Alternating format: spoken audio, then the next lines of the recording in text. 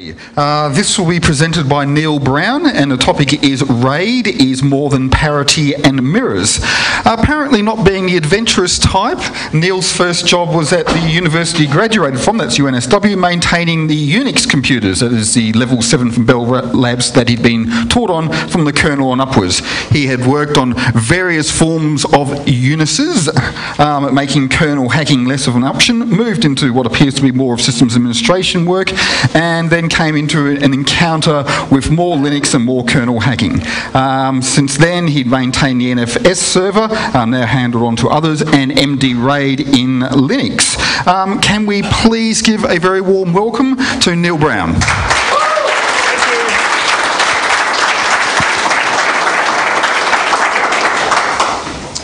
Yes, so I'm the MD RAID, software RAID maintainer in Linux, and I first started sometime around 2000 or 2001.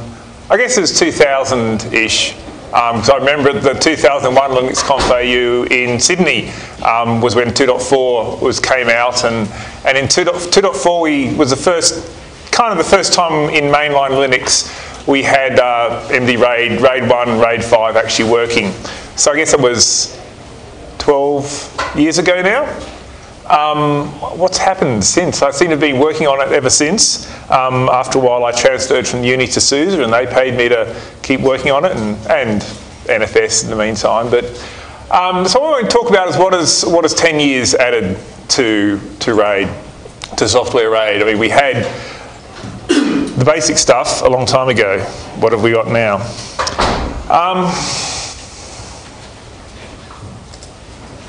Oh, hang on. It's just slow, isn't it? There we go. So RAID is for solving problems. I really wanted to focus on aspect of solving problems, and first identifying a problem and then solving it. Occasionally get people sort of sending emails and saying stuff, we could do this really cool thing in RAID, we could add checksums to every block, and maybe we could, you know, the RAID 6 parity calculation, you can, if one block is wrong, you could work out which block, and so we really should work out which block. And my response is, well, this is a cool technology, but what's the problem you're trying to solve, and is this the best way to solve the problem? And often it's not clear that doing these things actually is the best way to solve whatever problem they hypothetically think might exist. So I'm particularly, I follow the Linux RAID mailing list very closely, and I'm looking out for what are the common problems that people keep having, and that's where I want to focus my attention. I want to fix problems that people are actually having. So RAID is always about the original problems for RAID. You know, my disk is too slow. My disk is too small, and so we use RAID 0 to make small disks bigger, and also to some extent to make slow disks faster. Or my disk might die. My disk drive might just stop working one day. The blue smoke might get out, or somebody might pull the cable or whatever. And to solve those problems, I mean, I'm sure you're well aware, we have things like RAID 1, which doesn't increase the size, it does increase the reliability. RAID 5, which does a bit of both, but tends to slow it down a lot. And RAID 10, what MD calls RAID 10, can have any number of devices, and you can see it's mirrored, and then the mirrored pairs are just striped however it works, so that's a 3-disk RAID 10. And that's kind of the basic technology. If any disk fails, it's taken out of the array, and in most cases you can still restore all your data and keep writing out, hopefully fairly well understood technology. And not what I'm going into anymore. But over the years, there have been new problems. And I was thinking, these are kind of like first world problems, aren't they? My disk drive is too big. My disk drive is too clever. My disk drive is too fast. And I need more flexibility. So I actually want to talk about those 4 problems and how they subdivide, and what we've done in MD. But for the most part what we've done, to some extent what we might yet do. So in the first instance, my disk is too big and resync takes too long. My machine crashed, as happens occasionally with Linux, and it was busy writing at the time, so we don't exactly know if it's still in sync. It comes up and we need to resync things.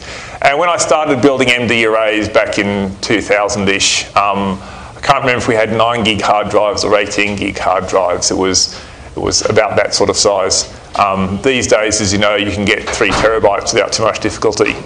And so this is a large increase in size, and they've got faster. I think maybe about 10 times as fast, if I sort of remember properly. So we're seeing maybe a 20, 30 factor of how long it takes to resync an array. Hours have literally become days. Waiting a couple of hours for a resync is boring. Waiting a few days is really tedious. And yeah, since it's about 2005, we got this code for adding write intent bitmaps. This was contributed by someone else who had a slightly different, I mean, they had a particular problem, a particular focus, which was having remote RAID 1. They wanted to have some storage locally and some storage on another site and keep them mostly in sync as much as possible. But they realised that there's a lot of latency and it's kind of slower getting to this remote site. So they wanted to make sure when there needed to be a sync, it would be as quick as possible. If the connection broke and then was remade, they could recover without having to redo everything. And so you just store a bitmap in somewhere on the disk, or their actual original implementation stored the bitmap somewhere else altogether. On a separate, probably on a local disk. So it was a fairly asymmetric RAID 1, but that's not a problem. So it's a bitmap, 1 bit for every block. How big is a block? Well, his focus was let's have really small blocks because the latency was a big problem. And it doesn't actually work for 512 byte blocks for various reasons, so that was his target. But anything from 1 page upwards. So his focus in writing this was really small blocks to cope with remote RAID 1. But it's very useful for the rest of us who have both our disks really close together and they're both of an equal speed. We tend to use much bigger, so 1 bit responds to a somewhat bigger chunk when you're building your own RAID in your disk. But it does mean that resync, if you've got a bitmap, write intent bitmap on your RAID, resync will probably take, I don't know, maybe minutes. Certainly not hours or days if you choose the chunk size properly, and it depends a bit on some various parameters, but it would typically be minutes, which is much better. It's a concept that's also even used for off-site backups to some extent, because people will have 2 disks, and so it's a bit like the remote RAID 1 concept, except the second disk is physically moved. You bring it in, you plug it in, it rebuilds, you take it away, and while you've taken it away, bits get added to the bitmap as things are changed, but never deleted because the array is degraded. When eventually the disk drive is brought back in and plugged in, the recovery will just update those missing blocks. Anyway, it means that the big disks won't cause a problem for resync anymore if you turn on the bitmap. So it's a small cost in turning on the bitmap. Writes have to update the bitmap and then write the data, but in most cases it's quite an affordable cost. It doesn't actually solve the initial sync. I mentioned the initial sync for RAID 5 because you don't really need an initial sync for RAID 6 and RAID 1, various reasons. You do for RAID 5 because RAID 5 does a read, modify, write, so because it does a read, the initial parity must be correct. There might be other ways to solve that we'll come across later. Part 2 of my disk drive is too big as, well, first resync takes too long, now recovery takes too long. So it's important to understand the difference between that. Resync is after a crash or unclean shutdown, you expect it's mostly in sync, but you don't know for sure, so you have to copy things around. Recovery is 1 disk died, was pulled out, has to be replaced, so you recover onto that disk. I mean, if the whole device has died, there's really not a lot that can be done. There's maybe a tiny thing that might help sometimes, we'll get to later, but really there's not much you can do. You can't, so once it's died, there's not much you can do, but often you know before it's going to die. And if the recovery all happens before the disk dies, then the cost is much less. The array is degraded for much less time. And so this is a relatively new feature we just got in the past year, which I call hot replace. And so it means that an array has several different slots. So in the pictures earlier, each array had 3 slots with 1 drive in each slot. Now you can actually have 2 slots, two drives in each slot, the original and a replacement. And so once you put the replacement drive in, you can run a recovery process and it'll copy all the data onto the second drive, usually copying it from the original drive onto the the replacement drive. However, if the original drive's got a bad block or something, it'll get the data from somewhere else, from one of the other drives, and write it there. So you can do the recovery before removing the bad drive. And so while it doesn't take less time, it does mean there is less time when the array is degraded. Hopefully pretty much zero time when the array is degraded if you get your warnings early enough, if you have a drive spare on hand, stuff like that. And that will, in the latest kernel, that should happen automatically. As soon as you get any write error, if there's a spare, it won't evict the failed drive. It'll kind of leave it there if you've got bad block logs. So yeah, you need the configuration right. I'll talk a bit more about that later. But it'll just automatically start rebuilding to a spare if it's got one. So this allows recovery to happen before the failure, which is by far the best time for it to happen. And also is particularly helpful if you've got an array and it's got some bad blocks that you don't know about it. Often, if you try and do a recovery, you find these bad blocks during recovery, and recovery can't cope so well. If you're doing a hot replace, if there's a few bad blocks on a device and you decide to replace it, and you start replacing it, and you find another bad block on another device, you would previously, that's hands can't cope. But if there's another bad block on that device, but the device you're failing is actually, that block is okay there, then you can keep going, you survive. So you can go all the way through and go all the way through and finish the recovery completely. Question at the back? Which kernel does that start with? Which kernel does that start with? What's the current kernel? 3.8 RC5. Okay, so it's in 3.7. I wouldn't promise it's in 3.6. It's about that sort of time frame. In terms of that mdatom command, that's only in the Git version of mdatom. I haven't actually done a release sufficiently recently of mdatom to have that command available. But people have actually, in the mailing list I send instructions how to poke numbers into a Sisyphus to make it happen, and people have tried this and it has worked. Have you optimised that replace in any way by basically doing an image copy of the bad drive and then doing it onto the new one with bits that miss you can't copy, but then doing resync rather than having to read and copy and so on? Basically do a sequential copy of the drive onto the new one and then recover the new one with all the bits that you couldn't copy. Well, that's essentially what it does. Could you summarise the question for? Yep. Yeah. So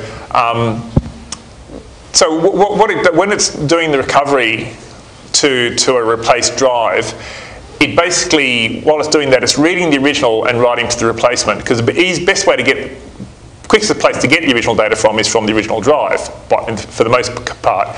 When it hits an error reading from the original drive, it'll go and get it from wherever else it is and write that block, and then go back to continuous streaming from the original drive while they're a good block. So it basically copies the whole uncertain drive to the good drive, and if there are any problems, it gets it from elsewhere in the middle. Is that kind of that? So rather than a typical rebuild or recovery where it's got to read a straight recalculate it. Yes, exactly. So it doesn't read all the disks and recalculate the missing block if it can avoid doing that. So recovery takes too long, so the best time to do it is a bit earlier. Third problem with my disk being too big is errors per disk seems to be increasing. You can maybe argue this based on the fact that the error rate per block is probably, the reliability per block is probably increasing. The disk drive makers are probably getting clever, so the error rate per block is going down a bit, I'd expect. But the total number of blocks on a disk is going up significantly, as you can imagine. So the errors per disk is probably going up. And the evidence is from reports on the mailing list that that's probably the case, that people more and more are getting 1 or 2 bad blocks here and there, or 3 or 4 bad blocks here and there. Without the drive doesn't fail completely, but you get this collection of bad blocks. And that's happening more and more often. So individual bad blocks on one device is more likely, individual bad blocks on multiple devices is becoming more likely too.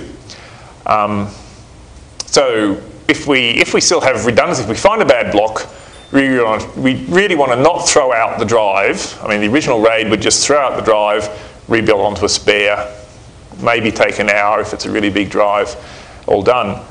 We don't want to do that.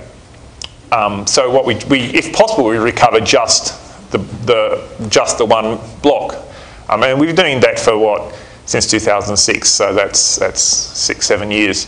And this works because modern drives are fairly clever under the hood. You know, they'll remap where the media is really bad, they'll remap it. If the media is not really bad, they'll be able to rewrite it.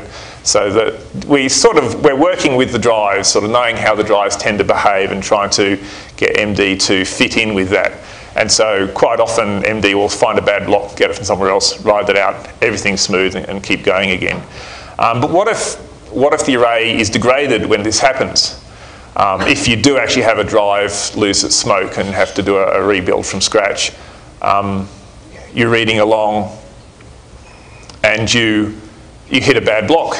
Again, you don't want to discard the whole array. I mean, maybe there's this one block, maybe there's even this one stripe that you can't read, but losing, you know, one 4K, 8K, 64K block in 3 terabytes is maybe not the end of the world.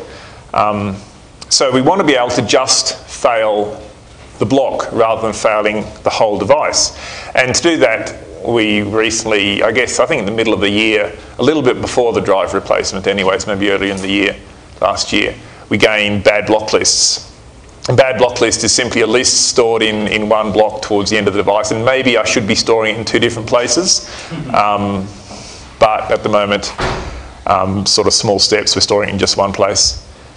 So we're storing a list that it currently can contain up to 512 regions of the disk, where a region is 1 or 2 or 3 few adjacent blocks. And so we know we can record that this block is bad. And that's particularly useful because it means we can record the block is bad even if the media isn't bad. So that when you're doing a recovery, you hit a bad block, you want to copy this is a bad block. You don't want to actually, found a bad block, I'll write zeros there. That would be a bad thing to do because when the application comes to read that block, it might get zeros and hey, thinks it's good data. What you want it to do is read the block, get an error, and deal with the error however it is that errors need to be dealt with in that circumstance. So you need to actually copy the concept of a bad block, and having a bad block list allows us to do that. And yeah, bad block lists also, I think, when you're reading, hang on. No, yeah, so yeah, bad block lists allow us to do. So those are the 3 things. The 3 subsections of my disk is too big is, things take too long and there are too many errors.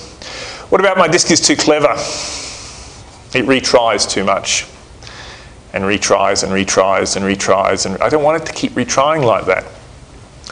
Some disks you probably know have time limited error recovery, TLER or something, so it doesn't retry for so long.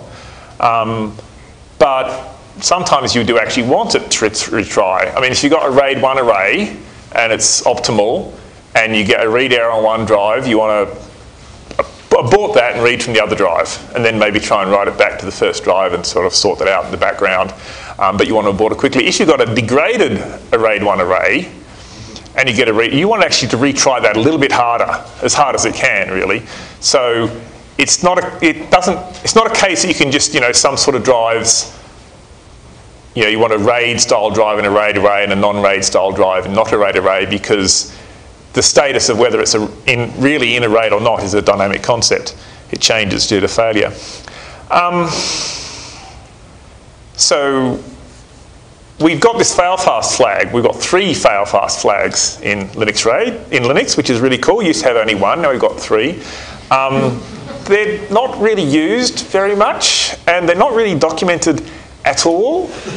And I tried quite some years ago when there was just the 1 flag, I tried sort of getting RAID to set it, and drives, SCSI drives, I think no, SATA, whatever drives I had at the time, I think they were SATA drives, they just kind of drop out of the array really quickly. It's like if you say fail fast, they would really fail fast.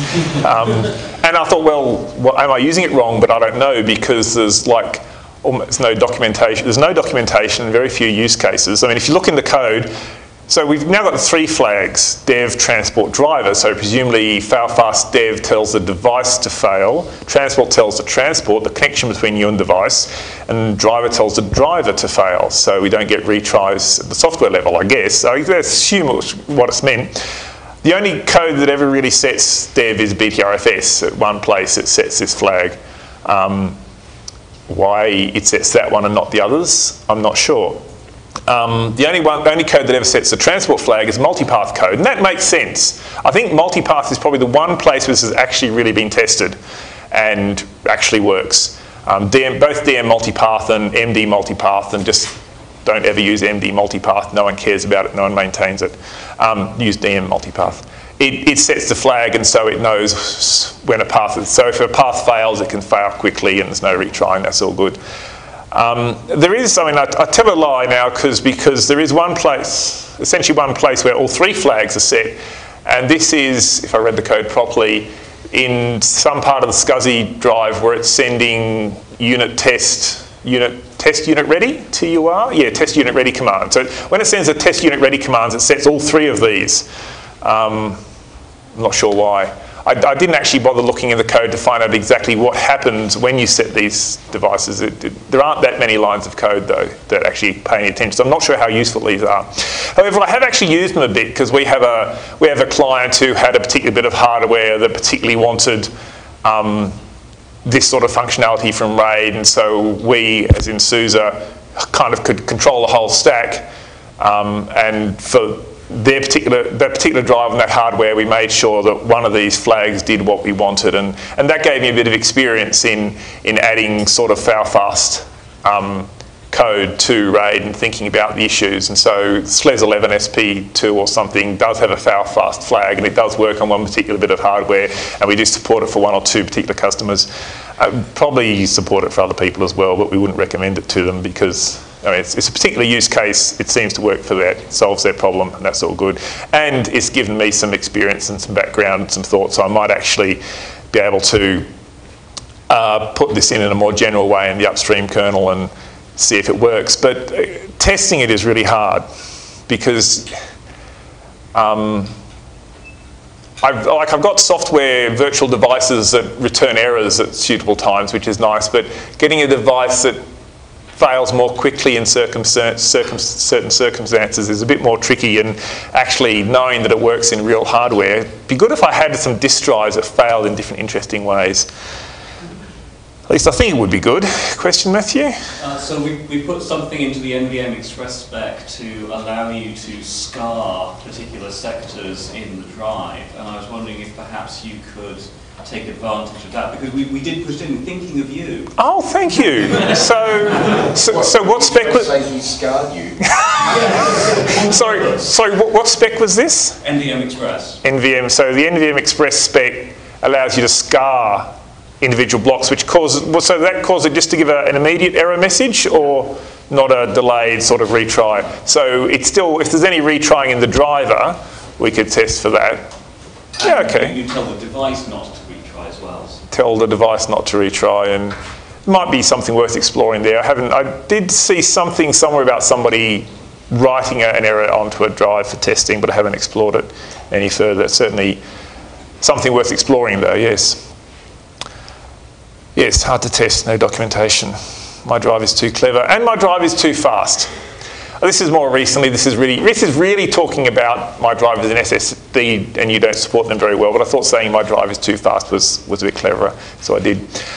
First problem with my drive is too fast, and this is a problem that Jens Axbo has been sort of fixing really well in the block layer, is because the drive is so fast now. It's faster than our software, and we're starting to look bad. You know, each request to a spinning Rust takes milliseconds. Each request to an SSD, a good SSD, can take microseconds, and you start noticing the overhead of locks and of jumping between CPUs when you shouldn't do, and things like that. So we've done a bit of yeah, the block ALI is really good. You can actually deliver lots of requests per second, lots and lots of requests per second through the block layer, but MD doesn't look so good now, so we need to lift our game.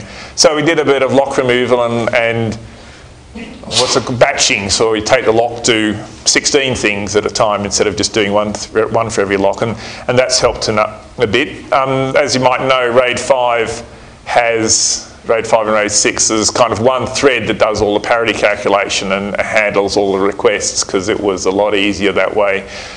We tried multi-threading that some time ago, and the performance went through the floor, probably because cache bouncing or stuff that I know about but don't really understand at a deep level.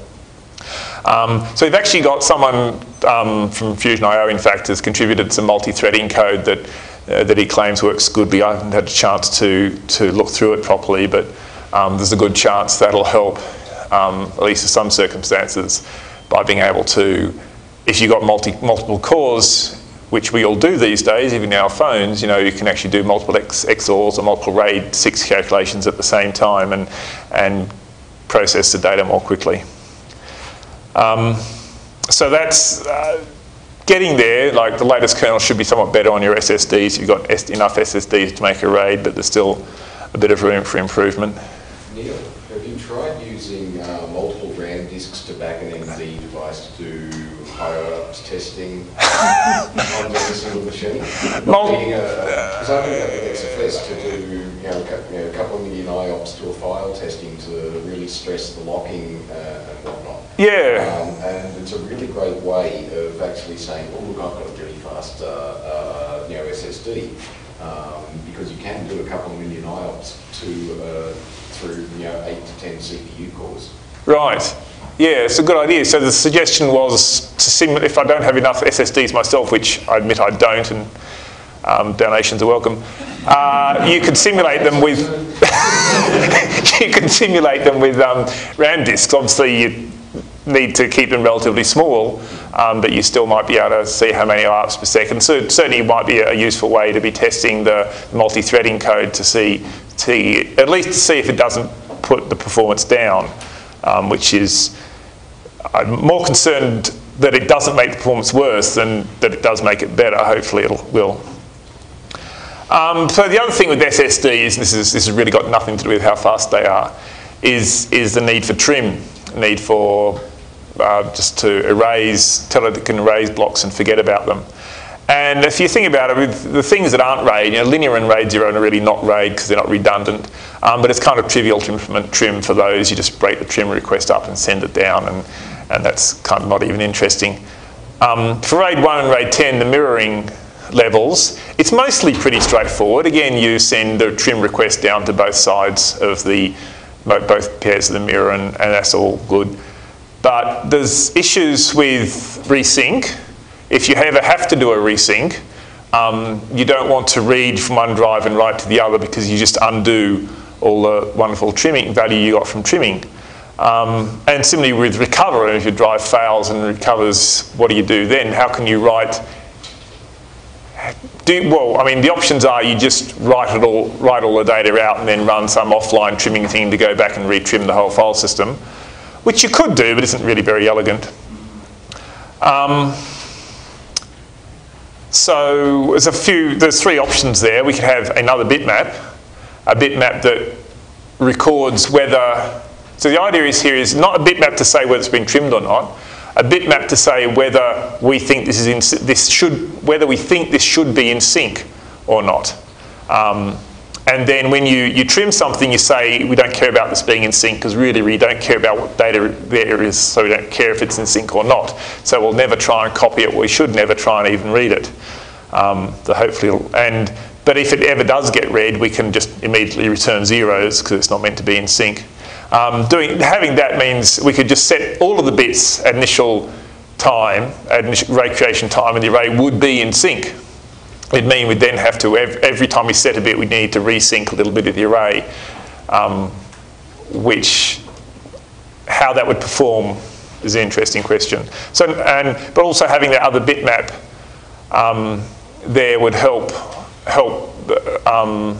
in the recovery case, It'd help recovery go a little bit faster too, because you only have to, if you've got that bitmap, then you only need to recover those bits of the array that you've actually ever written data to. So it's a little help there. Sounds like you could make use of something like the DM thin provisioning algorithms to keep track of where you've actually had data written. Yeah, it's kind of like... It's a layer, like a thin layer over the top. You don't need any allocation or anything like that. But if you write data, you just mark that range and it's got data in it. And when trim comes down, it comes down through thin P. You just punch that range out and you can throw the stuff down further. Yeah, so it's comment is that sort of concept is very similar to thin provisioning, the new thin P stuff in DM, and maybe that would be the best approach to forget about the idea of putting something in MD or putting too much intelligence in MD and just saying, well, if this is important to you, use DM thin on top. But yeah, there's issues there to be explored. That's certainly an option worth exploring. Thanks. But if we didn't do that, if we just stayed with the array, I mean, if we didn't want to use a bitmap for whatever reason, maybe we could test for 0 because, I mean, we're currently only supporting trim on those devices that return 0 when you try and read a trimmed block. I mean, I don't know exactly what the specs demand, but I think my understanding is that... I know what the specs demand. And tell us, Matthew, what do the specs demand? The specs, it varies between 3 different storage protocols I know about. Should we get this man a microphone? Mike?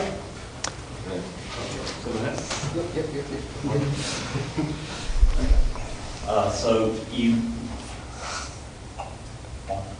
On? Okay, so serial ATA, so ATA drives can return all zeros, all ones, random data, the data that you last wrote, but not data from somewhere else on the drive. SCSI is more, yeah, because we thought, oh yeah, that might be a security hole. Let's see, SCSI mandates returning all zeros. Oh, SCSI's got it sorted. It depends on what SCSI command you use. Oh, that's right. Or write same. You're right, it does. If you write same, you can write any repeated data that you want to it. Whereas you use unmap, it has to return zeros. That's right. NVM Express is either all zeros, all ones, or the previous data that you wrote to it. And unlike serial ATA, it does require that it remain constant. Serial ATA actually allows the drive to change what it returns. Yeah. And the RAID people know how wonderful that is. Yeah, the SAR protocol actually has a bit to say whether it's deterministic or not, so you know when the drive is going to lie to you. And of course... It's so much better. I think that should be summarised. I'm not quite sure how to summarise that. It's a mess. The answer seems to be that it's a mess, that different drives can do different things. And of course, as long as if a drive does something unpredictable, then my preference is just to say we don't support that there. If a drive does something predictable, we should be able to work with that. But of course, in RAID, you need all the drives to do the same predictable thing, or you're going to trip over yourself. So maybe there's a reason they haven't actually implemented anything here yet. I'm not really sure. And the other option is, you can avoid writing, during a resync, you can avoid writing too much. If you do read them both and compare, and if they're both all zeros or all ones or something, just move on. Maybe you could have done a trim, but at least you didn't write over trim data. So it's an option. I'd almost go for just do read compare all the time. RAID 10 currently does that, but it might slow people down sometime, and one doesn't like slowing people down. And for RAID 5 and 6, it's really hard. It was particularly hard until recently, all trims had to be power of 2 in size, and RAID 5 stripes often aren't. But I think that's been fixed. That's been fixed, yeah. Yeah. The underlying devices can set any discard granularity or alignment that they require, and the higher layers must be able to follow that, or their alignment can be a superset of what the underlying devices can support. Yeah, so as of fairly recently, the alignment and granularity don't have to be power of 2 anymore. They can be any size. Yeah. And the fourth point was I would need more flexibility. And people don't like planning ahead. I love microwave ovens because you can cook, don't have to plan dinner in ahead. I love the hole in the wall because I don't have to get cash out before the weekend. And I love being able to reshape my RAID arrays because it means I don't have to plan. Except you can't reshape the file system on top. Yeah, well, if the file system knows about the shape of the array and knows about where the stripes are and aligns itself with that, then it's a file system problem. So we can convert between RAID levels. Well, we can add drives to a RAID. Adding a drive to a RAID 1's easy. Adding a drive to a RAID 5 or 6 is kind of okay. We can move stuff around. Adding drive to a RAID 10, RAID 10 has many different options, so I think we support some of that now, but not all different combinations.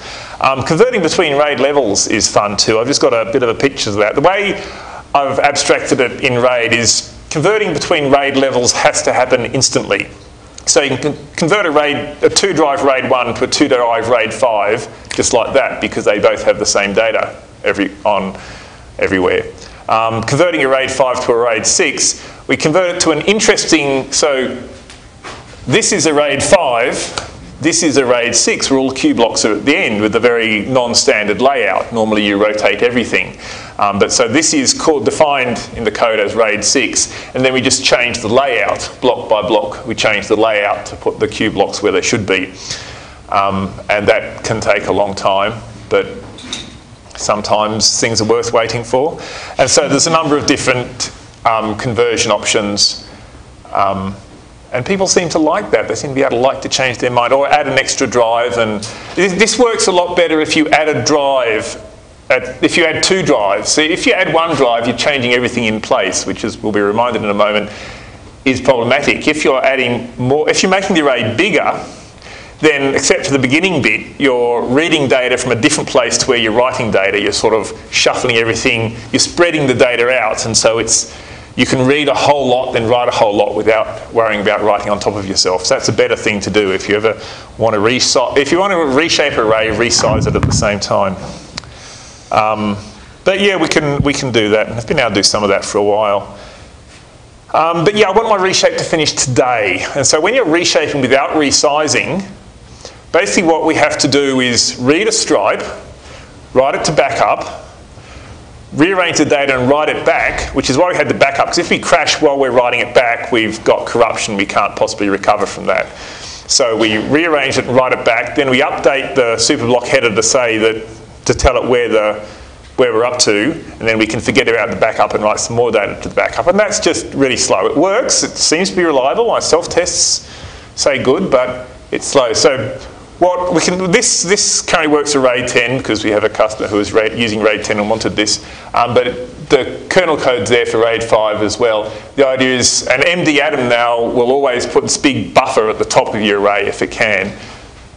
And so what happens if you're reshaping this 4 drives into that 4 drives, it reads from there and writes to there without having to back it up anywhere. And then it updates the super block and reads from there and writes to there. Hopefully it does it more than 1 stripe at a time. Hopefully it does about 1 megabyte at a time or so. That's about, I can't remember how much I reserve, but it's the order of a few megabytes. So that should significantly improve the speed for some of the really slower reshapes. Can you then only do it once? Because you've lost your... But the buffer should be at the bottom now. Yeah. Well, there'll be a buffer at the bottom, and you see the next slide. But I think I sort of aim to use about half the buffer to allow for that every time you use half and then half again. But yeah, you can move it the other way. People want to oh dear, I didn't really want to reshape that. I want to abort that reshape. If you can't currently do it at the moment, once you're started, you've got to go all the way to the end. But it's kind of the code is actually there in the kernel to be able to do it. MD atom just doesn't know how to do it. So yeah, reshaping in both directions. I mean, when you're changing the size, when you're making an array bigger, you've got to kind of reshape from the beginning to the end. When you're making an array smaller, you've got to reshape from the end to the beginning. When you're just changing an array in place, you can go in either direction, and the kernel does know about that, but MD atom doesn't use it at all, and it needs obviously to be tested a lot. And that would actually allow you to reshape, to move the data offset around. You can also change the chunk size by doing that, because can't guess. And the other bit of flexibility is Pill like to be able to boot some other OS that doesn't understand MD's metadata formats. We've got a couple of different other metadata formats we can understand. DDF2, which I'm not sure that anybody, well, people must, Dell's sort of, the magic number, you know, the first 2 bytes of the super block of DDF2 are 11DE, Dell. So I think that's where that format came from, though HP seem to be interested in it as well a bit, but I don't hear much about it. Intel's Matrix Storage Manager, IMSM, Intel are very active, have been really pushing the development of that, and they've got that pretty much completely supported. So you can have your software RAID array that works fine with Linux or with Windows, and it can be reshaped. You can start the reshape in Linux and finish the reshape in Windows. At least I've never tried that myself. But they tell me that that should work, and there's no reason in principle why it shouldn't work. It's the same kind of people reading the same specs, writing the code, testing it against each other. It requires this user space monitoring program, MDMon, to manage the metadata that some people feel uncomfortable about, but I think is the right solution. And as long as you can convince systemd not to kill it at the wrong time, which we can do, it's all good. So it's about problems, and there might be future problems. We might need more than just 2 blocks of redundancy one day. There's different schools of thought. I'm not totally convinced, but I'm not at all against it exactly. There might be new hardware one day, probably tomorrow, yesterday. But the other question is maybe smart file systems like BDRS will make it all obsolete and I can go off and play with my phone instead. Or take photos of cats.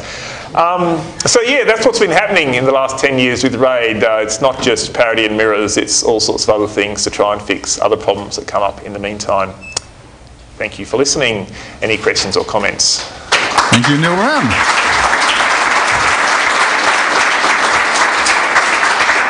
We do have time for a couple of questions. I can see one hand there and one hand up there. So not so much a question, but you've got questions there that you're asking us. Yeah. Okay, so will smart file systems make RAID obsolete? That's probably the one that most people care about because Btrfs is going to be the next big thing. It already is, isn't it? It's going to be the next big thing for the next 5 years, the way it's going. But seriously, when you start talking about enterprise distributions and so on, smart file systems are not going to replace our current file systems anytime soon. RAID is not going to be obsolete for the next 10 years because people are still going to be running it and still going to be needing it because the smart file systems can't do everything that the existing file systems do well. There's a trade-off. So I don't see that RAID is going to be obsolete anytime soon. Yeah. So put your phone away, Neil. All right, there's a hand there and a hand there and a hand there. So This will be snarky today for a second.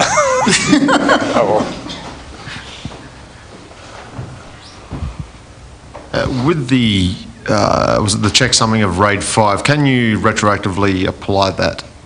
Or was it the checksum of the? If you can go back a few slides, I'm sorry, I've forgotten the word you used.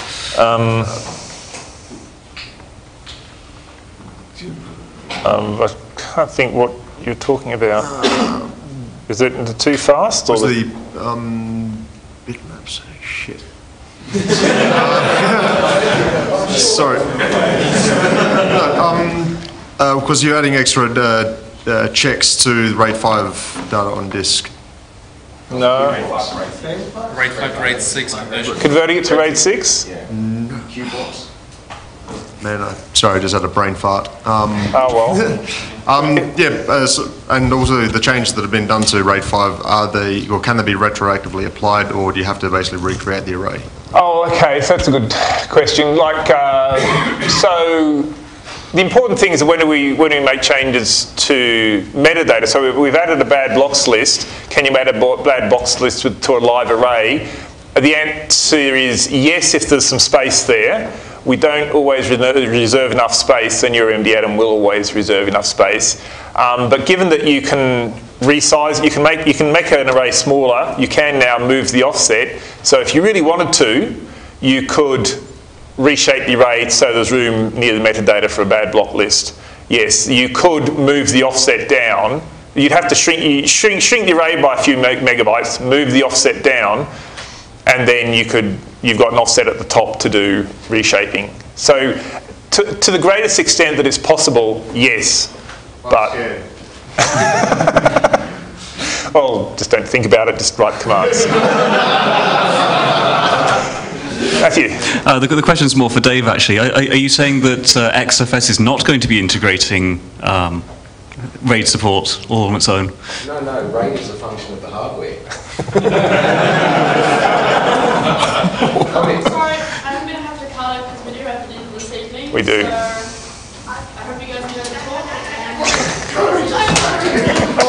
Once again, thank you very much, Neil. Thank